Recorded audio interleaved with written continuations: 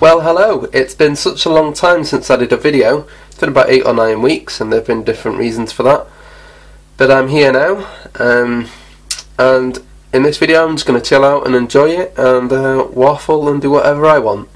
So, there's been a couple of different reasons why I've not been doing videos. One of them, and the main one, is because I inherited a urgent project, a professional project. Because I'm a programmer, I'm a database programmer, that's my job, and I got this urgent project and I had to do it fast, so I had to pump a lot of time into it, and I just felt as though I didn't have time for YouTube to do the videos as much anymore.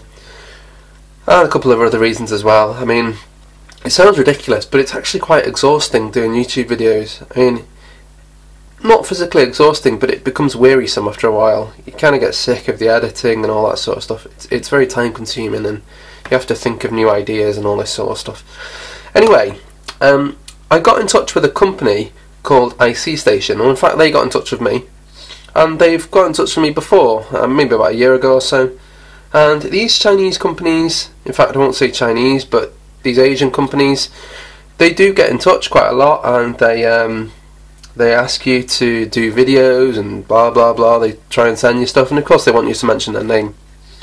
Anyway, this particular company, IC Station, I like them because they don't put pressure on, and they've basically just said to me, hey, we'd love you to do a video for us, choose whatever you want, you know.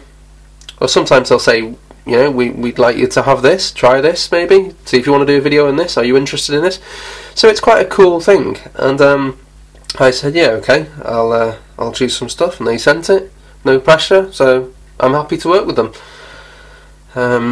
Anyway, so this is the first product. They sent me a few different products. This is the first one.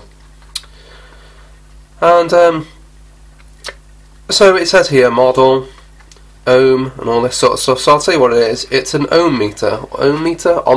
I don't know exactly how you pronounce it. I'm going to say ohmmeter. It measures ohms, which is of course resistance. And yeah, 200 ohms.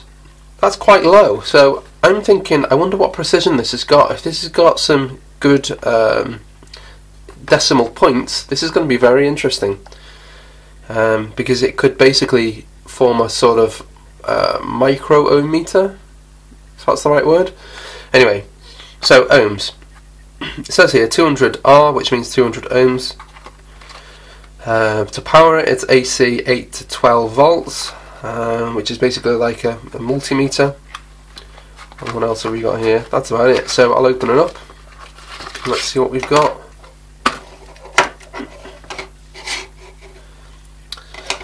Okay.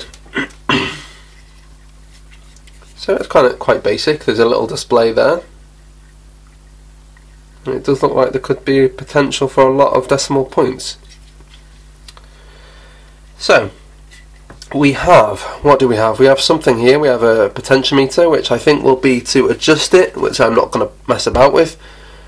Maybe it's been factory adjusted, but it's not been glued, which is interesting. But anyway, there's a microcontroller. It looks like it says HT7106CM44A1825. I think that's some sort of microcontroller, which will be the brains of this thing. Some of the components here: capacitor, another capacitor, and then some of the little bits and pieces. I'm not going to bother to open that up because I don't want to mess around with it. But you can see that it's just an LCD. Some nice little clip to push it into something, and we get this as well. We get this little thing, which is obviously the power and the probe. So black and red, that'll be power, and these will be the probes. So let me zoom in, let's power this up and see what happens. So I'm going to give it, I've got my DC power supply here, I'm going to give it 9 volts. I think that will be sufficient. So 9 volts, and there we are. Right, we have something straight away, of course. And it says 1, right, which means, is it, I think there's a name for that. I think it's called overload, something, I don't know. Anyway, 1 means nothing. I'll get some resistors. So I'm interested in the precision of this. Wouldn't it be cool if there was a lot of precision? It looks like there may be 1 or 2 digits, but I've got my resistors and I've just pulled out the drawer for 1 to 100 ohms because that's what I'm interested in. Now I'm going to go for some nice low ones in a minute, but for now let's go for 100 ohms. I could do some blue tack really, couldn't I, you know, to tack that to there, but as soon as I have any blue tack the kids start playing with it and never see it again. Anyway, 100 ohms, and let's see what happens here. 100 ohms. Let's just touch this, and it says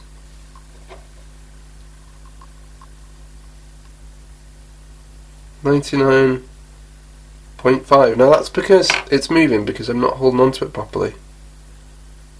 Let's try it now. 99.3. I don't know if you can see that.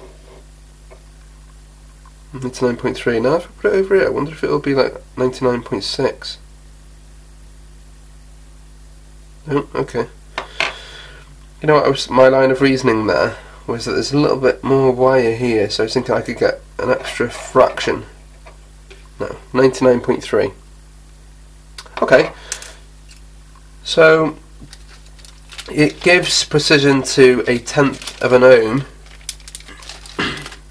which isn't amazing precision, but it does what it says on the box. It is a ohm meter that does 200 ohms, so can't complain.